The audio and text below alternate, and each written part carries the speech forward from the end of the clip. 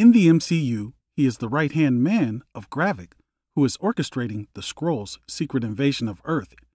In the comics, he was the lover of Queen Veranke, who led the Skrulls' secret invasion of Earth. Let's get into the video and find out who is Pagon.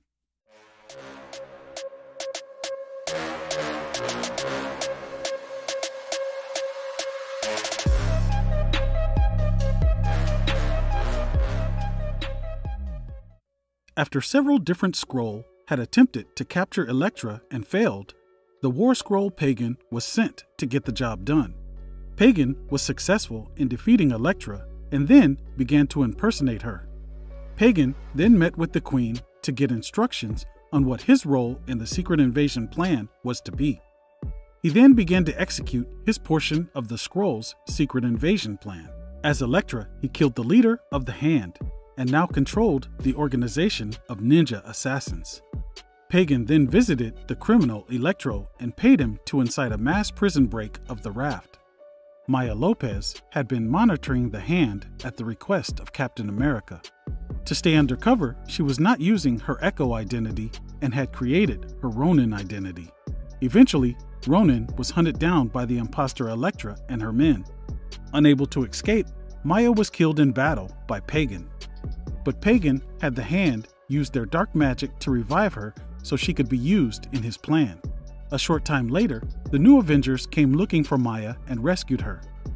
With the New Avengers showing up, Pagon had accomplished another portion of his plan by bringing the group of heroes to him.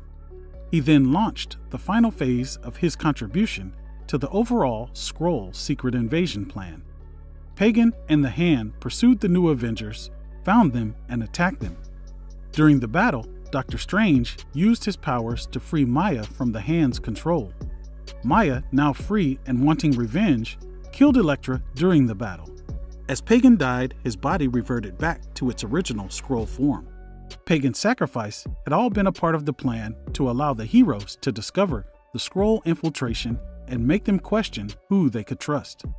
Spider-Woman took the Skrull body to Tony Stark to fill him in. Stark, after learning the information, took the body to his secret group, the Illuminati, to inform them of the Skrull infiltration. During their meeting, a member of the Illuminati, Black Bolt, exposed himself to be a Skrull as well. The seeds of distrust and paranoia had now been planted into the leaders of the superhero community. As a result, the members of the Illuminati all went their separate ways, unable to trust each other. Although Pagon's presence in the comics was brief, he carried out his portion of the Skrulls' secret invasion plan perfectly. His actions were integral to their overall plan. Well, that's the history of Pagon in the comics, and that's a wrap for this video. As always, I appreciate you taking the time out of your busy day to stop by the channel and check out these videos. Please like, share, and subscribe. We'll see you again real soon. I'm gone. Peace.